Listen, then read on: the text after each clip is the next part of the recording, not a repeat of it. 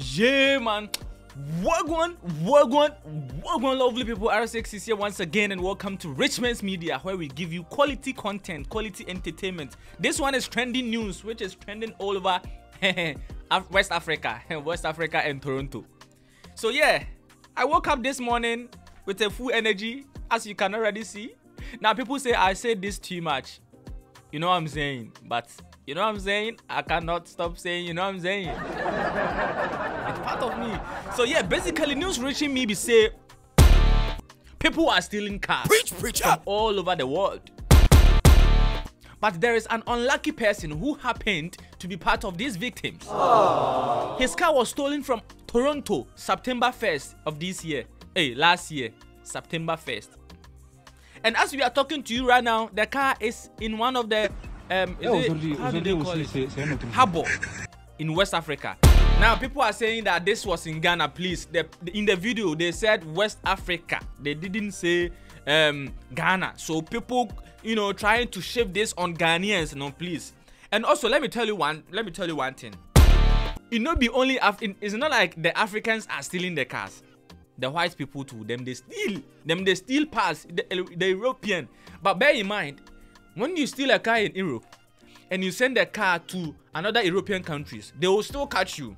So what they do is, when they steal the car, they sell it to the neighboring Africans, you know, because when they sell it to the Africans, they know that Africa, they're gonna send it to Africa. Africa, no one is gonna attract you. If you are able to clear the car from the harbor, you are safe. So what they do is, whenever they store the cars, they sell to the African people so that they will tell them to ship the car to Africa.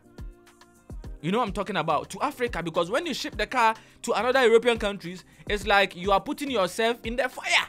So they don't do that. So people in the comment section saying that, oh, it was blacks. You don't know. Innocent until proven guilty. Saying if we haven't caught them, say it was a black person, it wasn't a black person. Now we don't know. Whoever stole the car, no idea. It was stolen September, October of last year. And what happened? So we were going out that day in the morning. My wife went out to get the car, and it wasn't in the driveway. When we checked the camera, the video from the camera from the Ring doorbell, at about 3 in the morning, you see a car and 2 guys pull up towards the driveway. And about 4 minutes later, the light goes off, they're gone, the car's gone from the driveway. The news was broadcasted from CBC News. This car was stolen from a driveway in Canada. We found it in West Africa. Auto theft considered a national crisis in Canada, with nearly all stolen cars exported by organized crime. Now, they didn't mention any DNDNBR name. So this news was posted on the 6th of September 2023. Now let me read. God have mercy upon us. Oh, so this was from Ghana, and I was shouting like that. Pardon me.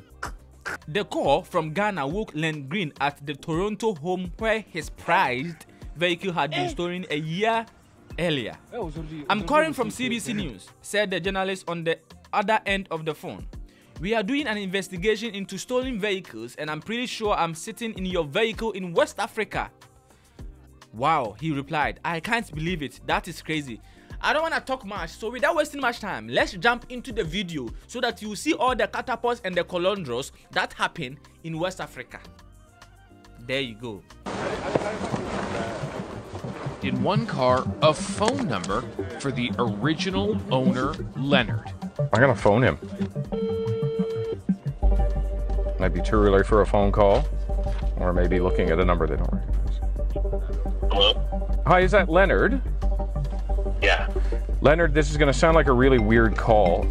My name is David Common. I'm calling from CBC News. We're doing an investigation into stolen vehicles, and I'm pretty sure I'm sitting in your once stolen vehicle in West Africa. Yeah, I'm in West Africa. No way. Yeah. Yeah. Do you mind if I FaceTime you? I don't mind at all. Does this look like your car? That's it.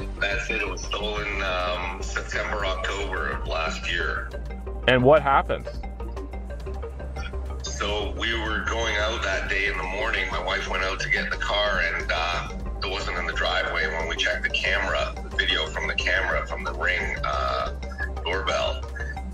3 in the morning, you see a car and 2 guys pull up towards the driveway. And about 4 minutes later, the light goes off. They're gone. The car's gone from the driveway. And that's the second car stolen in 6 years. Really? From my driveway. Yeah. I know this is probably not the call you expected today, but your ownership is still in the glove box. Here's your car. There's a car that still has a New Jersey license plate on it. There's a car stolen from North York over there. I can't believe it. And my documents and everything are still in there. Yeah. That is crazy. Yeah? I don't know this. I mean, what kind of thief be that? This thief who stole the car was senseless. He had no manners. He had no shame. He had no intellectual intelligence. How can you steal a car and leave the papers that belongs to the same person with the same number plate, everything intact? What kind of thief? What kind of thief be this? You stole the car. It's not like I'm teaching people how to steal, but come on, if you are intelligent, any intellectual person, if you steal a car, you have to get rid of the number plate, get rid of the belongings. For instance, everything that you know that could trace the car to the owner, you have to remove it. And you left everything in the glove box, include. Aujourd'hui aussi c'est un autre jour. Ah, money palang. Le monde part en couille. Non. So this is how they were able to find out that the car was stolen from Toronto, because the name of the car owner, everything was in the letterbox, everything that traced the car to the owner. That's why they were even able to call the owner and talk to the person, Len Green or whoever the name is. So yeah, basically I thought it was in Ghana, but it was in Ghana. And I also don't know who stole the car. It could be a fellow white nigger who stole the car and sent it to Ghana, or you know, sold it to someone in Africa. He could use this. Could be the reason why everything was in the car. He was like, oh, my name is on it, everything belongs to me, so this is my name, you can keep everything and then send the car to Ghana. And maybe that is why everything happened like that. That is why the person also was like, okay, I bought it from a legit person, so let me keep everything intact. Because if the person who bought it knew that this car was a stolen car, why would he leave everything that would trace the car back to the owner in the letterbox? It doesn't really make sense. Well, this is my opinion, so you can also leave whatever you think in the comment section. Now I will continue to read and break the news to you. CBC's David Common informs Len Green that his stolen car has been found in Ghana, 8,005 kilometers from Toronto, where it first went missing a year ago. In the same lot, journalists found dozens of other vehicles, some with Canadian license plates, often with their provincial registration and insurance documents still in the glove box. All had been reported stolen from Ontario and Quebec. Pardon me, pronunciation, there must some. Quebec. In 2021, there were just over 27,000 vehicles stolen from Ontario alone, according to a recent report by the Canadian Financing and Leasing Association. That is a car stolen every 17 minutes. So every 17 minutes, a car is stolen in Canada. Wow! Oh my God! A large portion of them are leaving the country, said Detective Sergeant Mark Haywood of Peel Regional Police. You will see about 80% of them going out through the port. In 2022, police and insurers said there was never before seen $1 billion worth of cars stolen in Canada. It has the country's insurance industry warning of much higher premiums on the most targeted vehicles. Wow! Look at the car, sports version. So we are car, a sports version. Hey! I mean, if you are stealing, steal big. This is like when you dream big, as big as the ocean. If you guys remember, a phone was stolen in America or Australia. 2 days later, the phone was found in Circle in Ghana. Someone was selling it. But I don't really have a problem with this. This wasn't stolen. These were discovered. They were discovered in Ghana. The same way our gold and our diamond and everything was discovered in the museum. When we were being colonized, they didn't steal from us. they took some of our resources, some of our gold, some of our, you know, precious treasures, and they brought it to Europe and kept it safe for us. That is the same thing happening. They stole their cars, their mobile phones from their driveway.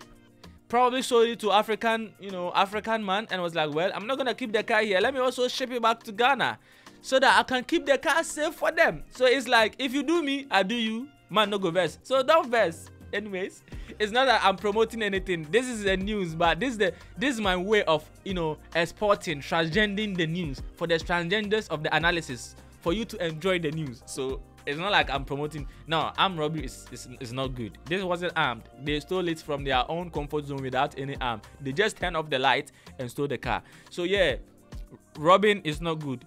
Stop stealing. Stealing is not good, because if you are found, you could end up in prison for like 50 years, 20 years, 100 years, depending on the type of crime you committed. So stop stealing. But yeah, so these cars were discovered in Ghana. Apparently they were, you know, trying to keep their cars safe in Africa for them. The name has always been R6. Peace, I'm gone. Subscribe for Yellow CC. Yellow CC, they sing for you. Don't forget to click the like button. Yellow CC are there for your corner. Please subscribe for me. Be subscribed. Yeah.